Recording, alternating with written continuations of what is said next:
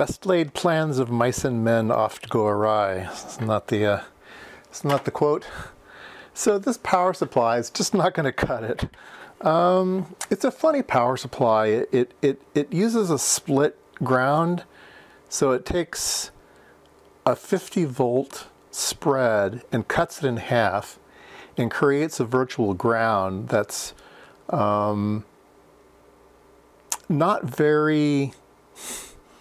not a lot of current in this particular design. The virtual ground is supplied by a little op amp, and it's current limited in the way that it's in the circuit. And anyway, this board was designed to have a current draw of around 30 milliamps, something like that. So they just didn't pay a lot of attention to high current. And in order for me to hack this circuit to make it high current, I might as well just completely throw away this board and start over and build a new board with 3-terminal regulators and a real ground and everything. And so I thought about doing that. So check this. So my next plan was, well, you know, I have a whole bunch of these supplies. I pull them out of every piece of equipment that I run across, and this one's a nice supply and it'll do the job, and it's not too big, and I could get it in here, right? I could get it in there. And I thought, okay, well, that's what I'll do. And then just by dumb luck, I was moving a box around, and I said, oh, wait a minute. I've got these things. So if you've ever looked inside a piece of equipment, sometimes they'll not bother building their own power supply. They'll just buy one of these bricks, and there's 2 pins, and you put in AC, and you get DC on the other side, and the whole power supply is just in this brick. This is a 5-volt 1-amp brick, made by a nice company, Daytel.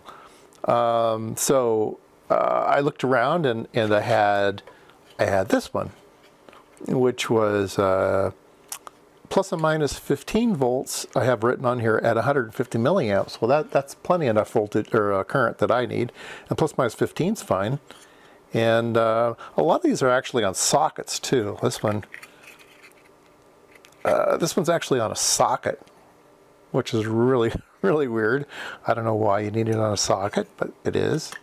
And so I had a couple of these, and that's what I've decided on. So it's a little bit smaller than that big switching power supply. So what I've done is kind of tucked it in the back here and put a cable tie around on it, so it's nice and firm. I've got the AC is those two wires there, and I put a hole in the ground and the chassis, and it comes out here to the AC connector, so it's all wired up. So I'm all set to go. I've got a new power supply. I didn't have to do anything. I just bolted it in, and away it went. So that's going to work out great. So, and because I don't need this board any longer, I have lots more room inside the chassis. So what I need to do is I need to take my circuit and stick it in there, and I guess it'll fit. I need to figure out how to mount it all in there. I'm contemplating laying out a PC board to make it all nice and pretty someday, but I'll leave it like this for now, and I think it'll be good. But that solves my power supply problem. Now I've got plus minus 15 volts, and officially certified accepted. Is there a date on that? I don't see the date on it. Anyway, I'm sure it's a few decades old, but still in great shape. So that's what we'll go with, and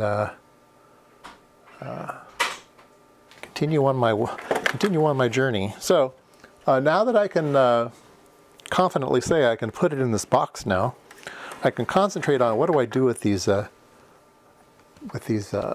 knobs in the front. You know, is this going to be, you know, collector current and base current, or base current and collector voltage, or, you know, figure out what to do. I need to put some switches on it too, so I might need to, I took out the end connector that's on the front here for the So I might have a switch here that's like NPN, PNP, put that in this hole here.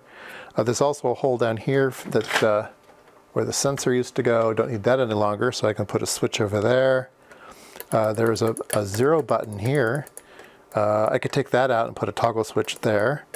So there's a little bit of room on the front panel to put a few things, and there's some spare room. There's probably places for 4 more switches if I need them. That was really on camera, was it? You know, here, here, here, and here. So I could put 4 switches there, a switch there, a switch there, and a switch here. So I think it'll be fine. And then, like I said, on the back, I have, let's see here, move the camera a bit.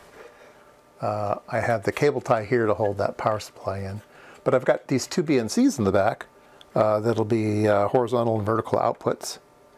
And it's a switch back here too. This was for the, turn the power, the 50 megahertz reference on and off. Maybe I can do something with that switch. That might be fun. Anyway, there's actually a couple places here, the holes in the back too. Don't have to do any drilling. So, anyway, that's the state of the Curve Tracer today. Solved my power supply problem.